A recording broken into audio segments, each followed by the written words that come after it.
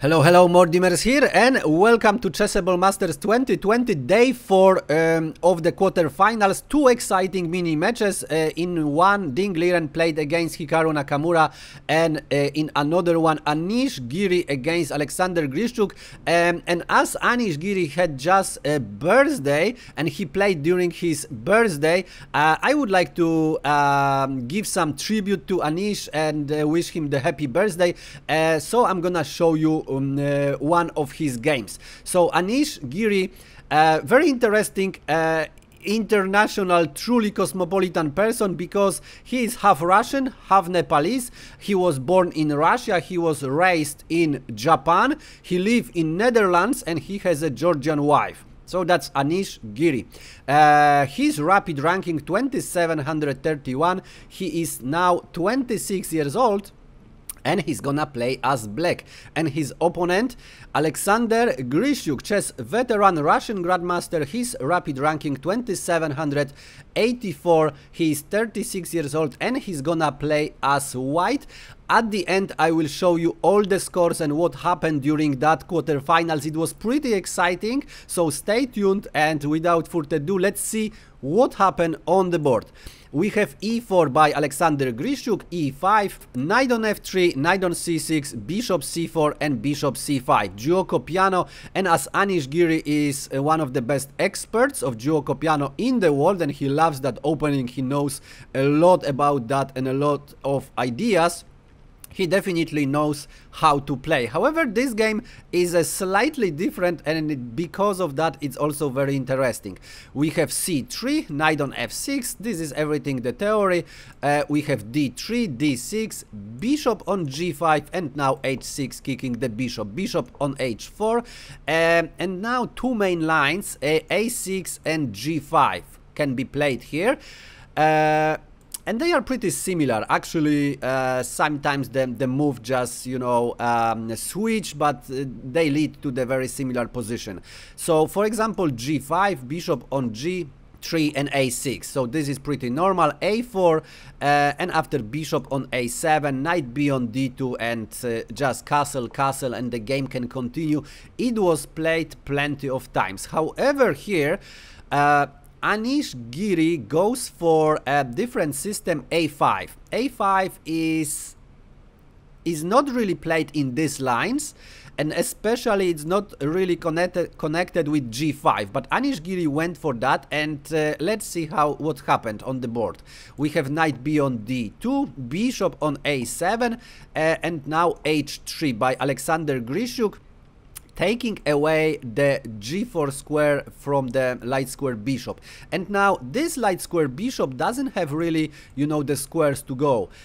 Could go here theoretically, however, these pawns were already moved, so that would really weaken the light squares around the king, so probably not the best idea. That means this bishop have to be developed to d7, so that can be a problem. We have g5, so as I said, connected these two systems into one.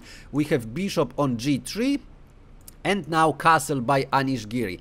And we have one game in the database where knight on h2 was played, and it was very, very strange game, because black started to attack, white bring the knight back, then this bishop have to retreat to h2, this knight were jumping over there, and white won that game. However, white had the 2600 ranking and the opponent only 24, so that was, you know, at least two classes difference in the strength of players, so we cannot say that this is the right way to continue.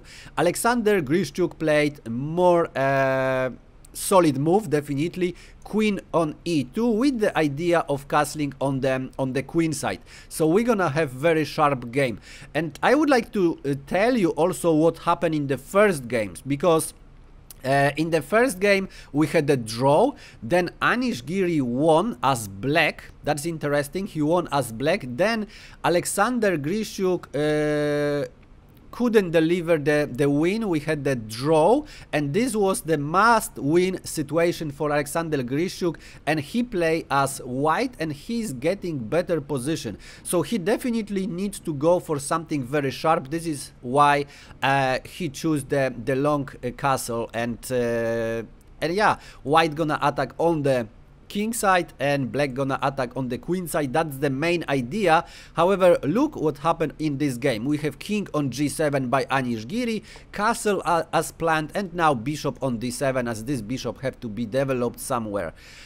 We have bishop on b5 now by Grischuk, queen on e7, and now bishop on h2. So Sasha probably prepares the storm of the pawns on the king side. We have a4, and now this pawn is under attack. However, taking it, maybe it's not really the greatest idea. For example, bishop c5, the bishop is under attack, bishop b3, and black gonna have some really nice counterplay and attack on the open a file, which could be dangerous. So we have just a3, just to stop any a3 moves. And now Anish Giri said in the interview he completely messed up. He doesn't have any counterplay, and he didn't know what to play here. He chose knight on b8. The engine suggests bishop on c5. For example, this way, knight on f1.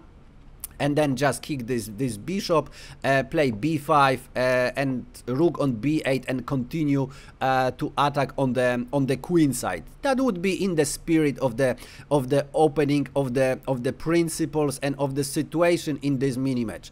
So this was definitely possible. However, we have knight on b8. So Anish Giri plays more in the passive way. And that sometimes can be very dangerous, because now we have d4, e takes on d4, c takes on d4, and white got all this center, and it's pretty dangerous now. We have knight on c6, and here Grischuk play e5. However, he could improve the position of the pieces first, as black really doesn't have any counterplay and have to wait. So for example, queen on d3, control this diagonal, which can be very dangerous in some lines, and bring the rook behind the pawn, and then attack on the e file. So for example, bishop on b6, you cannot really find the better move. Rook d on e1, and then e5 is much more dangerous, as the queen is still on the e file. Maybe can move to d8, but you know, the position of black would be really bad. However, we have e5 immediately. It looks like Grischuk really wants to win. We have d takes on e5, d takes on e5, and knight on d5, as the knight was under attack. And now knight on e4. So this is also the idea of pushing e4 pawn, making a space for the knight. Now knight can jump, for example, to f6. And as I said, the queen on d3 would be very dangerous. For example, would, you know, look at the h7. That would be some mating ideas even over there. For now, the knight is under attack, so we have bishop on e6 defending, and now still rook on d3, probably building the pressure in the center would be the best idea here. Rook f on d8, just double the rook on the open file, and continue the attack. So there is no rush here. However, very interesting, in the interview, Anish Giri said, I was hoping for rook on d5, and after bishop on d5, knight on f6, and then I wanted to play bishop a2, okay? Like Jan Nepomniachtchi move where Nepo, you know, played bishop on b1. If you haven't seen that game, check over there. I link to that game. That was, you know, one of the most beautiful game of the tournament. So definitely beautiful move. However, Peter Fiedler asked him, but what's the reason? Why to sacrifice the exchange here? and there is no reason. Is this you know, so dangerous or something? And Anish Giri said, maybe I just you know, overwatch at this position and there is nothing over there, but I like this idea. So it's interesting always to listen from the super grandmasters what they have in the mind, not like, you know, always the best of the best plans, but sometimes they have some ideas like this.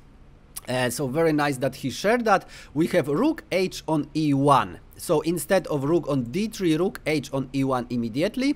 And now rook f on d8. And here in this position, white still shouldn't rush. It's they still have a bit of initiative. However, black starts to catch up.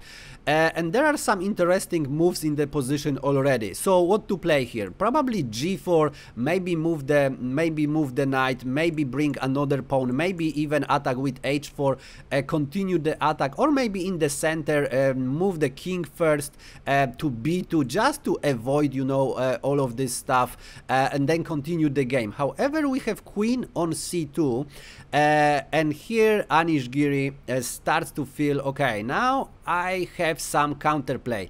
And he almost immediately played knight c on b4 with tempo, with attack on the queen. So of course we have a takes on b4, knight takes on b4, and here Peter Svidler actually showed a beautiful line, queen on e2, as the queen has nowhere to go. These squares are controlled by the bishop, this by another bishop, this square also is controlled indirectly because of the tactics, so also not possible. Queen also cannot go to b1, as that actually would be a checkmate, so also not possible. So the only square, also these squares are controlled by the rook, so a queen on e2. And now very interesting a3. And Peter Svidler said, have you seen that? And Anish said, yeah, I saw that. But Sasha didn't play queen on e2. But this is very interesting. So look at this. The idea is, of course, push the pawn and then just queen and checkmate the opponent, as these squares are controlled by black. So not much choice. B takes on a3, and now knight on a2 with check. King on b2, defending a3, but then queen a3 with check. Look at this, king on a3, bishop on d4 with check, so sacrificing the queen already. That would be beautiful. And if bishop on a4, then actually rook a4, okay, sacrificing the rook, and after king on a4, rook a8. Okay, and look at this. This is a checkmate. Believe me or not, this is a checkmate. The knight controls the dark square. This dark square are controlled by the bishop. These also are controlled. So everything is controlled, and we have a checkmate by the pawn. That would be beautiful. The problem is actually white have different move. Bishop on a6, and save the day, because now black doesn't have much choice. So rook on a6 with check, and still with the mating ideas, but queen a6, so white would be forced to give back the material. However, knight d4, and as you see, extra knight, extra rook, that's enough to win the game. So it would not work. However, as you see, very beautiful idea. Alexander Grischuk, however, he sees that something dangerous is going on, so he played the best move in the position, rook on d8. Sacrificing his queen or exchanging the queen for two rooks, but not exactly, because now we have knight on c2, a rook on a8, and now knight on e1. And here is the critical moment of the game. What would you play as white? Can you find the only defensive move to still have a chance to actually draw or even win the game, because the game is completely crazy and it's very easy to blunder something, especially in the rapid game. While I enjoy my cup of tea. So believe me or not, the only move in the position, is knight f on d2, defending the knight. Okay, now these knights defend each other, so this is the only way to deal with this position. And now black cannot play any, you know, any easy move like, okay, knight g2, I'm gonna take the pawn and all gonna be fine. The problem is knight f6 and checkmate is coming.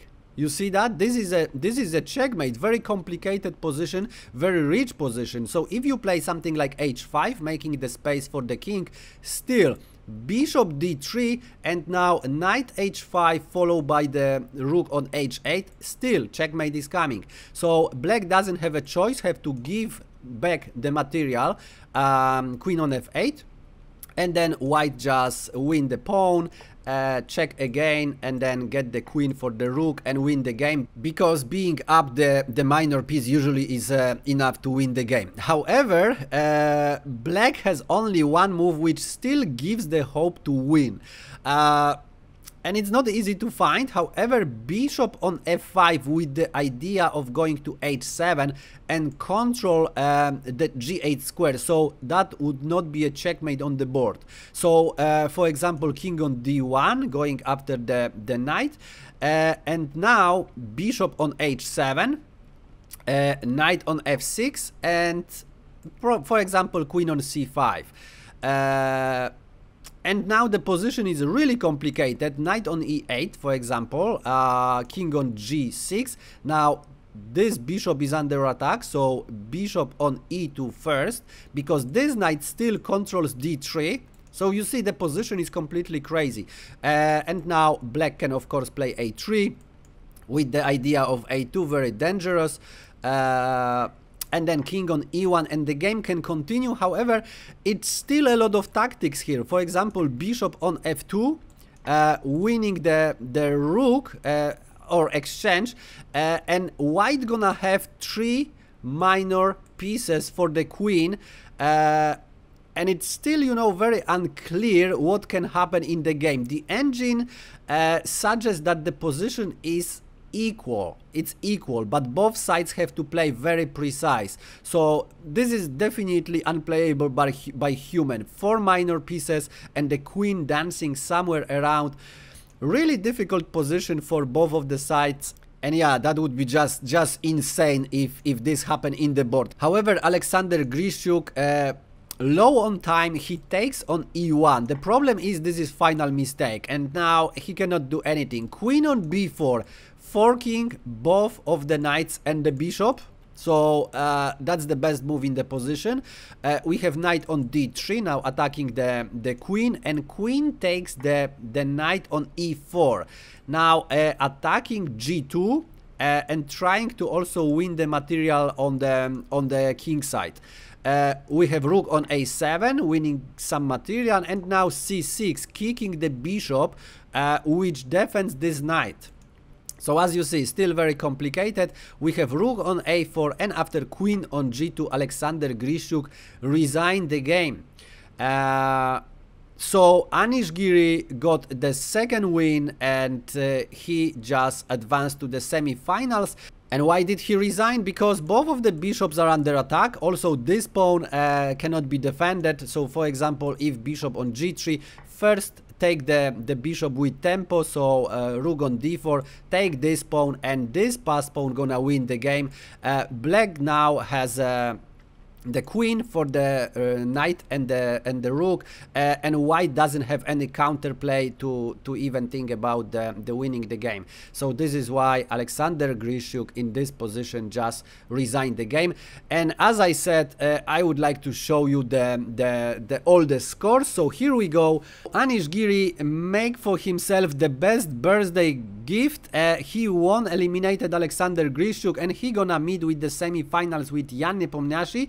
But Magnus Carlsen is still waiting for his opponent, because this is what happened in quarterfinals mini matches between Liren and Hikaru Nakamura is just insane. Liren won the first mini match, and I show you the game, so if you are interested you can check it. And Hikaru Nakamura won another, but this mini match was just insane. In the first game we had the draw, then Hikaru Nakamura won as black. Then we had another draw, and then Liren, and in must-win situation he won. against Hikaru Nakamura, and then we had the 2 blitzes instead of rapid games, 2 blitzes to decide who gonna win this mini match, and Ding Liren won as black. Can you imagine that? A lot of emotions. So now Hikaru Nakamura had to win as black. And he delivered that. So at the end we had the Armageddon game where Ding Liren chose to play as black and draw the game. However, Hikaru Nakamura won. This is why we have 1-1 in mini matches. So we still gonna have 1 quarterfinals game, and Magnus Carlsen is still waiting. Whoever gonna win, Ding Liren or Hikaru Nakamura, they can say they had the most insane you know, path to the semifinals or even to finals, because first they have to play a very difficult opponent, then they have to play, you know, the boss Magnus Carlsen, and then maybe they have a chance to get to the finals. Just insane. This tournament is really great, a lot of emotions, a lot of interesting games. So if you like this video, press like. If for some reason you don't like it, press unlike, and if you want to see more games from that tournament, press subscribe, smash the bell button. Thanks for watching, and see you in the next one.